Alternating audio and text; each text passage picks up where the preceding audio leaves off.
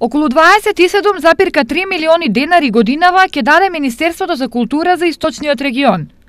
Половина од парите, или околу 13,5 милиони денари, се предвидени за реконструкција на Центарот за култура Бели Мугри во Кочани, кој се наоѓа во очајна состојба и кој на реконструкција чека долги години.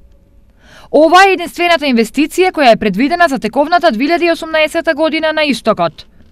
Останатите 14 милиони денари годинава се распоредени во сите културни области.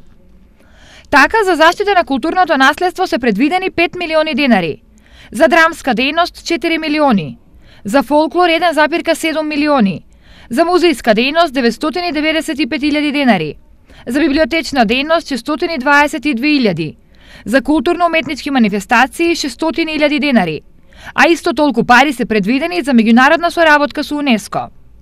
За музичка дејност се предвидени 310.000 денари, за ликовна уметност 285.000 и за издавачка дејност Министерството ќе даде 200.000 денари.